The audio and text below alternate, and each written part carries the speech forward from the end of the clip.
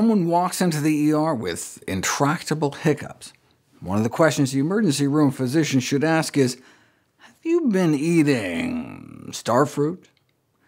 In my video cautioning about oxalate-rich foods, I talked about starfruit nephrotoxicity, kidney toxicity. Excessive consumption of starfruit has been associated with the development of oxalate kidney damage. Less than a cup of starfruit juice, or 3 whole fruits, they're not that big, can result in acute starfruit nephrotoxicity. Ingestion of even modest quantities of starfruits can produce kidney problems. So it's essential to educate the public to avoid consuming starfruit, especially on an empty stomach or in a dehydrated state, to prevent starfruit nephrotoxicity. But what about the neurotoxicity? We've known for more than a quarter century now about the neurotoxic effects, but few seem to be familiar with the syndrome. It starts most commonly with hiccups, but then can rapidly worsen, especially in those with compromised kidney function to start out with. Why? Because the fruit contains a powerful neurotoxin that can accumulate in the blood, cross the blood-brain barrier, and eventually cause irreversible brain damage.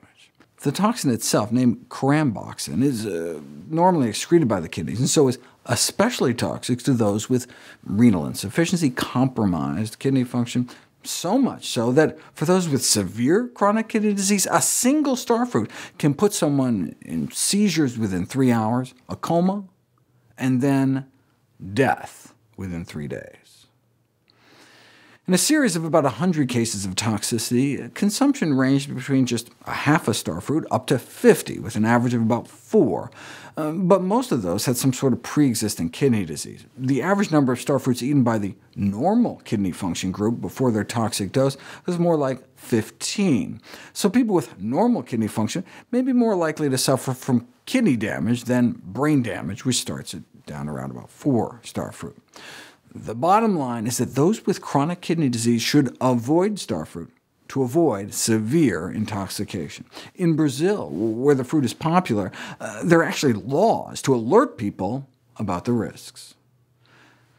Because of the neurotoxin, starfruit should be prohibited for patients with chronic kidney disease, and even those with normal kidney function may want to avoid the fruit.